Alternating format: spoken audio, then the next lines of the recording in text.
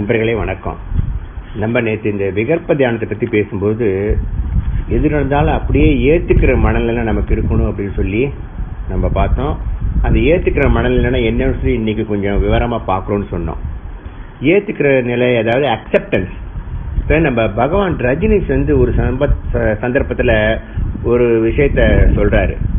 ஒரு மந்திரி ஒருத்தர் ஏதோ ஊர்ல, இவர் தங்கியிருந்த ஊர்ல தான் அவர் விடுதியில தங்குற மாதிரி நேர்ந்து போயிடுது.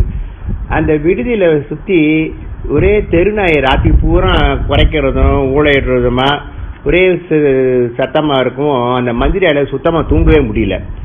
மறுநாள் அவரு இந்த ஓஷோட உபதேசத்தை கேட்கிறப்ப அவரு ஒரு உபதேசம் சொல்றாரு, எல்லாத்தையும் அப்படியே ஏத்துக்கணும்னு சொல்லிட்டு.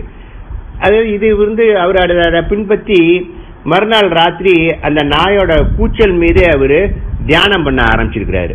அந்த மந்திரி அந்த சத்தத்துக்கு முதல்ல மனப்பூர்வமா அனுமதி கொடுத்திருக்கிறாரு. நாயோட சத்தத்துக்கு முழு சுதந்திரம் கொடுத்து அதோட இயக்கத்தை ரொம்ப அக்கறையா கவனிச்சிருக்கிறாரு. ஆரம்பத்துல ரொம்ப கர்ண கொடூரமா இருந்த அந்த நாயோட கூச்சல் மெல்ல மெல்ல அந்த கொடூர தன்மை அப்படியே இழக்க ஆரம்பிச்சிருக்குது. அவர் தொடர்ந்து அக்கறையோட அந்த கூச்சலையே அமைதியா கவனிச்சுக்கிட்டு அதுலயே மனசு பொருந்தி அப்படியே தியானமா செய்யறப்ப அந்த கூச்சலோட இயல்பும் படிப்படியா மாறி போச்சு. அவரே அந்த கூச்சலோட முழுசா புரிஞ்சு போயிட்டாரு.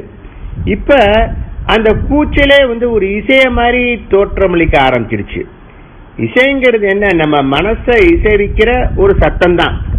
எது நம்ம மனசை இசைவிக்குதோ அதுதான் இசை. நம்மோட கூச்சலே நம்ம மனசு, அந்த நாயோட கூச்சலே நம்ம மனசு இசைந்து பொருந்தறப்ப அதுவும் கூட ஒரு இசை ஆயிடுச்சு. அந்த இசையிலேயே அந்த மந்திரி மெய்மருந்து நல்லா தூங்க ஆரம்பிச்சிட்டாரு.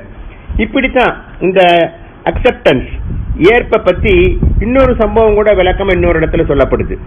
அதாவது ரயில்ல ஒருத்தர் தன்னோட 2 சின்ன பிள்ளைங்களையும் கூட்டிக்கிட்டு பயணம் போயிருக்காரு. அந்த பிள்ளைங்க மற்றவங்களுக்கு ரொம்ப தொந்தரவு கொடுத்துக்கிட்டே வருதுங்க. இங்கிட்ட அங்கிட்ட ஓடுறது, மற்றவங்க பொருளை பிடிச்சி இழுக்கிறது, 2 பேரும் கட்டி புரண்டு சண்டை போடுறது அப்படின்னு இருந்துட்டு இருக்குங்க. அந்த தகப்பனார் ஓரளவுக்கு அந்த பிள்ளைங்களை கண்டிச்சாலும் சரியா கண்டிக்கல. பொறுத்து பார்த்த மற்ற பயணிகளை ஒருத்தர் அவர்கிட்ட போய் பிள்ளைங்களை சரியா கண்டிச்சு அடக்கி வளர்க்க கூடாது அப்படின்னு சொல்லி கேட்டுவிட்டாரு. அப்ப அந்த தகப்பனார் தன்னோட நிலைமையை விளக்க ஆரம்பிச்சாரு. எல்லோரும் தயவு செஞ்சு என்னை மன்னிச்சுக்குங்க, இந்த பிள்ளைங்க புரியாத வயசுல இருக்காங்க. சில விவரத்தை எப்படி அவங்களுக்கு தெரியப்படுத்துறதுன்னு கூட எனக்கு தெரியாம நான் ரொம்ப தவிக்கிறேன். அதை எப்படி அவங்க ஏத்துப்பாங்கன்னு கூட எனக்கு தெரியல. இந்த பயணம் எதுக்குன்னு கூட அவங்களுக்கு தெரியாது. வெளியூருக்கு இப்ப தன்னோட உறவுக்காரங்களோட போனா அவங்க அம்மா அங்க ஒரு விபத்துல இறந்து போயிட்டாங்க. அவங்க உடம்பு இப்ப ஆஸ்பத்திரி இருக்குது. அதை வாங்கறதுக்கு தான் நாங்க அங்க போய்கிட்டு இருக்கோம்.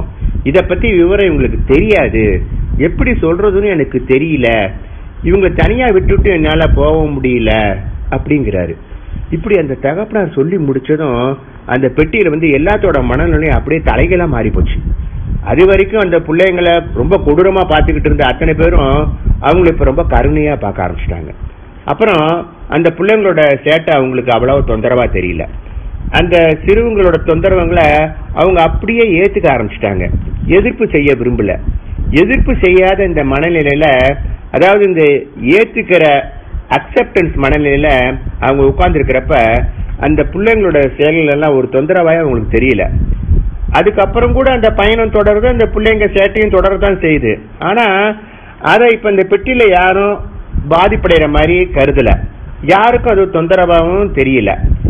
இங்க செயல் ஒண்ணுதான். முதல்ல தொந்தரவா தெரிந்த செயல் இப்ப தொந்தரவா தெரியல. இப்ப இங்க என்ன நடந்திருக்குது? முதல்ல நம்ம சிறுவங்களோட செயல்களை ஏத்துக்க தயாரா இல்ல, அப்புறம் ஏத்துக்கிறதுக்கு தயாராகிட்டோம்.